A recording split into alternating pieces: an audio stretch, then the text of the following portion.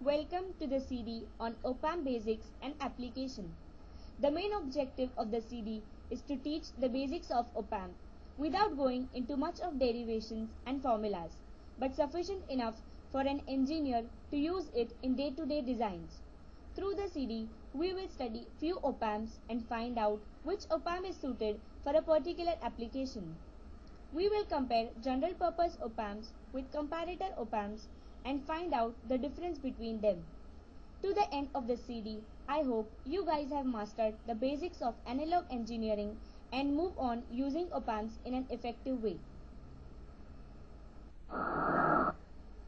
This slide shows a high-pass filter built using Opamp. For a high-pass filter, the capacitor is connected in series at the input.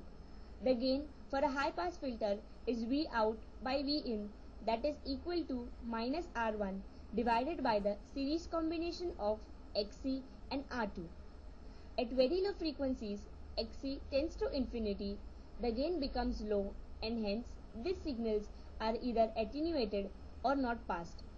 At very high frequencies, Xc tends to 0, so the gain becomes minus R1 divided by R2. Thus, this time the signals are amplified with the gain of R1 divided by R2, since in this case the high frequencies are amplified. Thus, it is called a high-pass filter. The response of a high-pass filter is also shown on the slide, from which it is very clear that the gain for low frequencies is low and then increases for high frequencies. FET input Opamps. TL081 is a wide bandwidth JFET Opamp, that means having JFET in its input stage. The schematic for the same is shown on the slide.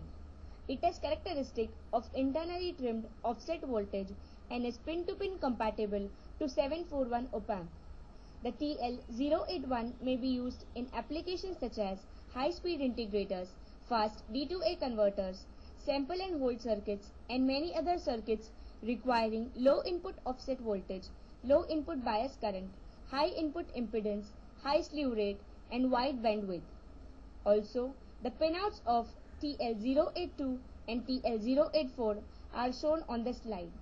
These have 2 and 4 Opamps respectively in a single package.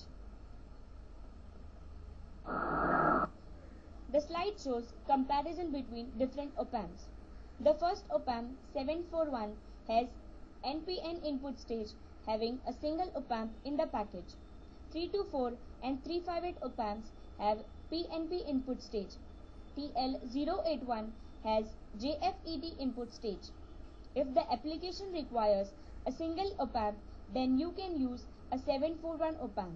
But if the application requires more than one Opamp, then one can use 324 IC, which has 4 Opamps inside a single pack, or a 358 Opamp, which has 2 Opamp in a single pack. If the application requires high input impedance, then the FET input Opamps are required to be used. The advantage of JFET input Opamp compared to transistor input Opamps is that it will require very less input current and can maintain large gain bandwidth and a fast slew rate.